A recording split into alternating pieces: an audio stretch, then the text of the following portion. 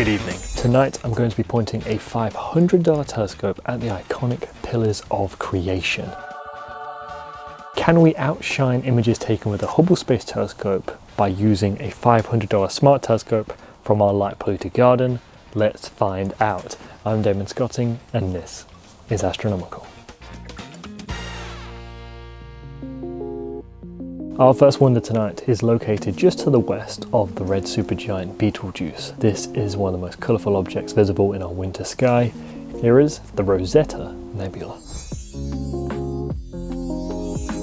At 100 light years across and located 5,200 light years away, the Rosette Nebula is perhaps slightly less well known than the likes of the Horsehead and the Orion Nebula, but some might say it is the most beautiful of them all. At its centre is a beautiful open star cluster, giving it a hidden treasure chest kind of vibe. Many of the Rosette Nebula's most massive stars are located in the centre, with masses up to 50 times that of our Sun. Their intense winds and high energy radiation created the region's central cavity. When imaged in standard colour, the nebula produces a soft red glow, making it easy for the camera to spot. It sits amongst a whole variety of nebulae, each with their own unique colours. In this 32 megapixel image captured by the C-Star S30 Pro, you can see its location in relation to the Christmas Tree Nebula. When we zoom in, the intricate structure starts to reveal itself, as well as the core cluster of stars. Whilst the $1 million remote observatory takes it to a whole other level. Its narrowband image reveals the different layers to the Rosette Nebula's beauty. This 62 megapixel image lets you jump straight into the very core of this magnificent wonder. Hubble zooms into a small portion of the nebula that is only 4 light years across, which is about the same as the distance between our Sun and our next nearest star system. These varying levels of nebulosity make for an absolutely spellbinding close-up view. In terms of beauty, the Rosette Nebula scores an 82. For power, it earns a respectable 70, and lastly for mystery, it rates at a 60, giving this unique nebula an overall wonder rating of 71. I really do enjoy capturing the Rosette Nebula. It makes for a very special astro image and it ranks in position 28th on our wonder wall.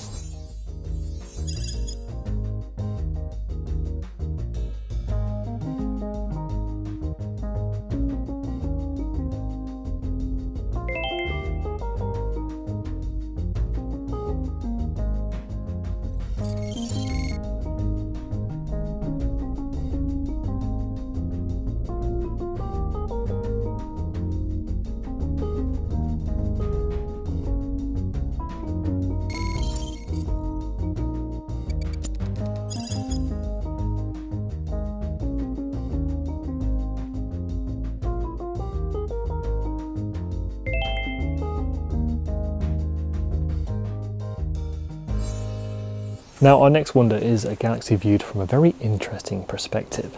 Yes, we've all seen hundreds of spiraling galaxies, but have you ever seen one directly edge on? This is the Needle Galaxy.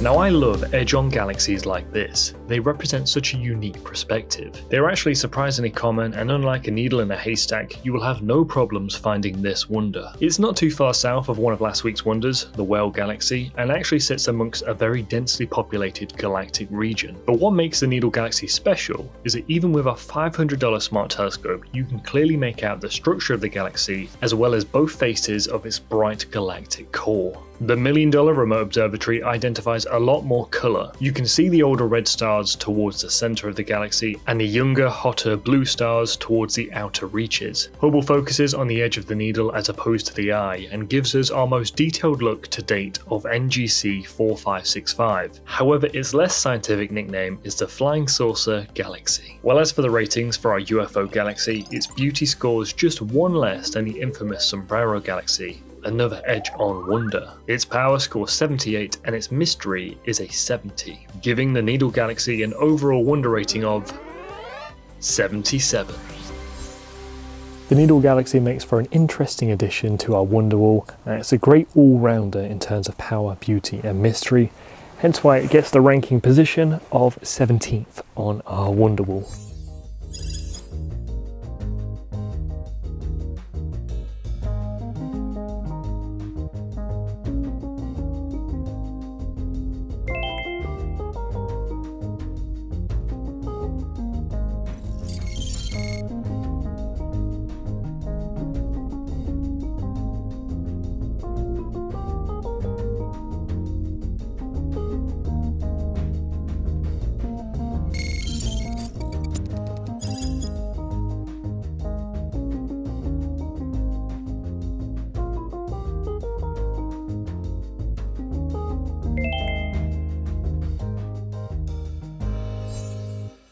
Now, to finish things off for this episode in style, we're going to look at what is one of the most iconic sights in the history of mankind. This is, without a doubt, one of the most profound and thought-provoking images ever captured by our species.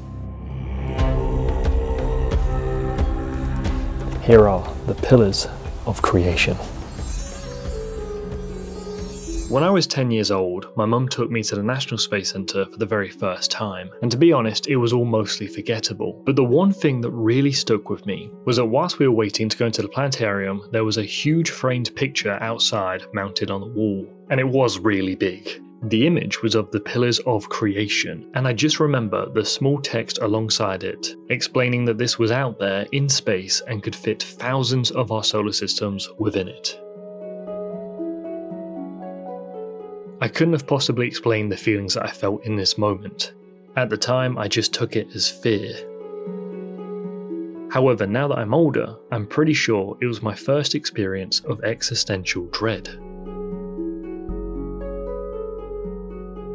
So that was my first real connection with astronomy. Long before I'd even wanted to start taking pictures of our night sky, I saw this image and felt smaller than I've ever felt before, terrified by the vastness of our cosmos. But now that I am older, wiser, and don't have a mohawk and a gold stud earring, yeah, thanks mum, I like to think that I've conquered this fear, this overwhelming sense of existential dread, because I can now capture this wonder from my bedroom window. It is no exaggeration to say that I have captured thousands of images of the Eagle Nebula. It's not the easiest target for us northern hemispheres, but it is without a shadow of a doubt one of the most beautiful. The $500 scope clearly makes out the structures within, especially the distinct pillars, but it's the $1 million remote observatory where things start to get truly breathtaking. It's produced a truly immersive view of these stellar nurseries, particularly those isolated and suspended clouds of dust and gas. And finally, we have the most famous rendition in history, captured by the Hubble Space Telescope. It also decided to image the pillars in infrared, producing an image that for some reason has always reminded me of the ancient Mew Pokemon card. There's just an indescribable sense of uniqueness about it. And if you're thinking, why is he talking about Pokemon? Who cares? Well, I mention it because only recently the James Webb telescope took a crack at the pillars of creation, and the colour palette is a perfect match to said card.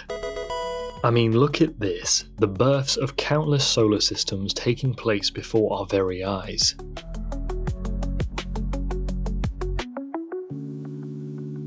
However, nothing lasts forever. Soon too shall these foundations dissipate as they lay the seeds for new eyes to witness the beauty of our universe, and perhaps new souls to be humbled by its unimaginable scale.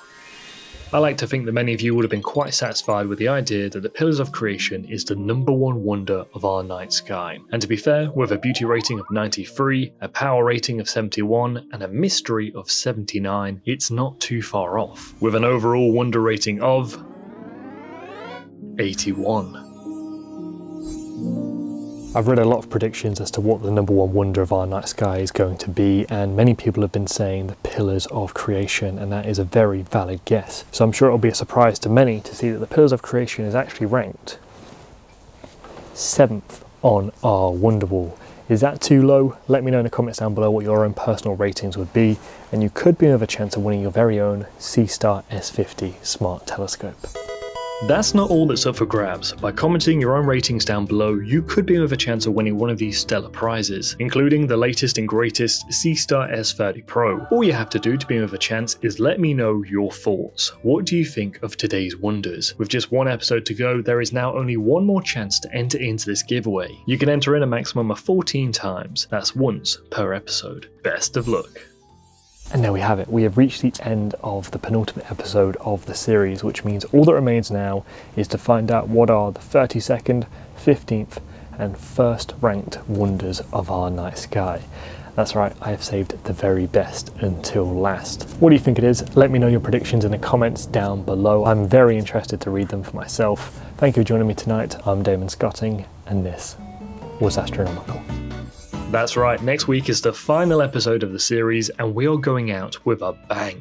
We're going to be exploring the huge supernova remnant that is the Veil Nebula, the spiraling beauty of the Pinwheel Galaxy, and of course we're going to reveal what is #1. So get your guesses in one last time, because in just a few days, you'll finally know what is the ultimate wonder of our night sky.